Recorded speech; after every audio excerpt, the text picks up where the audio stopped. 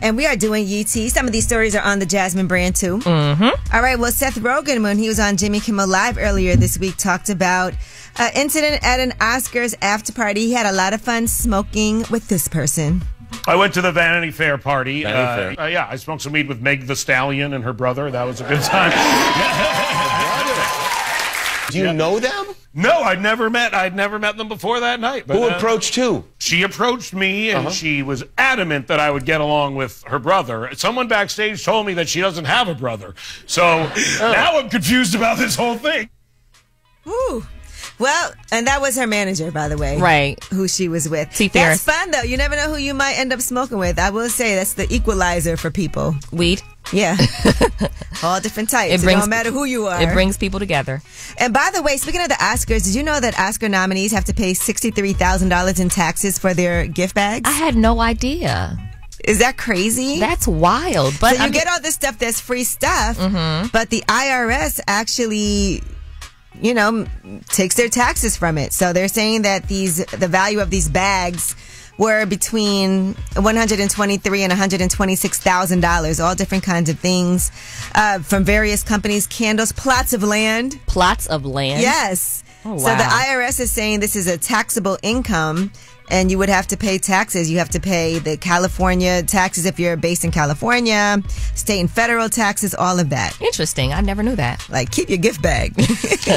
All right, Young M.A., our prayers go out to her. I love Young M.A. She's from Brooklyn, like me. Mm-hmm. And she had, recently there was a video out where people were saying that she looked like she was not doing well. Right. She was at the barber and people were going in and like, yo, you know, we don't know what's going on with her. She's not looking good.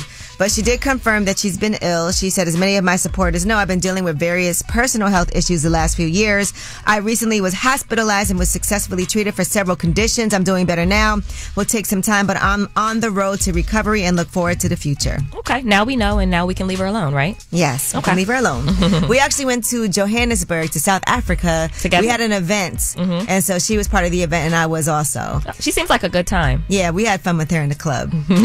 No, but she was great, and she's a great performer. Nice. So shout out to her. Okay. And Ryan Reynolds, he is an investor in Mint Mobile, this wireless company, and T-Mobile purchased that company for $1.35 billion. Oh, wow. Yes. Talk about a great investment. Sheesh.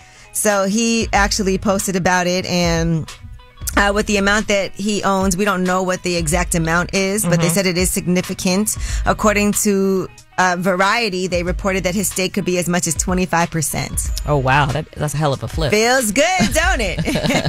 That's why y'all gotta invest. Sometimes they pay off. Sometimes they don't. And sometimes they don't. But it is always a risk that you take, right? All right, DJ Khaled has teased a golf TV show that he's doing with Diddy and Mark Wahlberg. He posted, "Let's go golfing."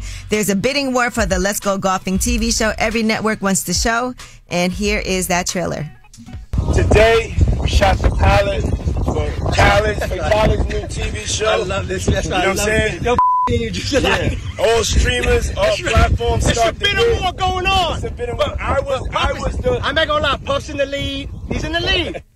So it could be on Revolt. Yeah, it could be. I would like to see that show. I mean, anything Khaled does is kind of amusing to me.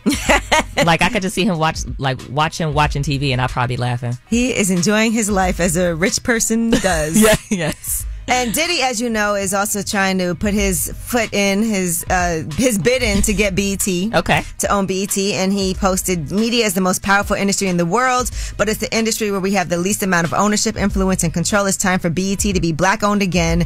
So we have the power to tell our own stories, control our own narrative. This is not about me. It's about we. I'm building a team of leaders and the culture to pursue ownership and BET together. We have to unify our power and resources to create real change. Okay. I could see that. And he does have Revolt already. Yep. So, all right. Well, that is your Yee Tea. And as y'all know, it is Women's History Month. Okay. And so, you know, every day this month, we've been making sure that we highlight and shout out some amazing women who've done incredible things. Some of who are well known, some maybe who aren't, but we want to make sure y'all know everything that women are bringing to the table. And this is just a little small portion of it. It's Way Up with Angela Yee. When we come back, we'll be talking about Women's History Month. And of course, I got my girl Jasmine Brand. She's a woman. On Way Up with Angela Yee.